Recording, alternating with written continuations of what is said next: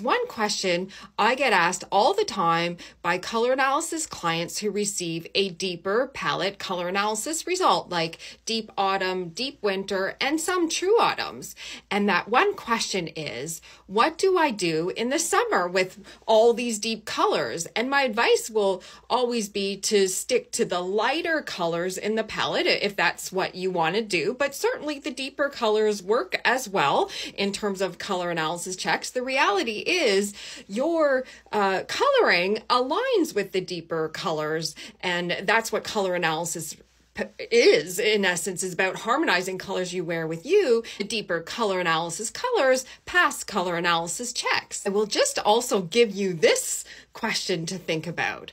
I have never in my whole color analysis career been asked that same question about wearing true black in the summer. And just as an aside, because I was asked this the other day, is true black in any other color analysis palette? I usually only recommend wearing true black for true winters because the other palettes like deep winter, bright winter, and cool winter are moving to other seasons. And so if you wear true black, it's missing that other season's element. So for instance, if you're a deep winter, that's the palette between winter and autumn, it's missing that autumn aspect. And then spring, you can carry that forward, and summer, you can carry that forward. Meaning with spring, it's missing like a brighter brown aspect to the black. And then with summer, it's missing sort of a smoky aspect to the black. Hopefully this helps. If you're somebody like me who believes,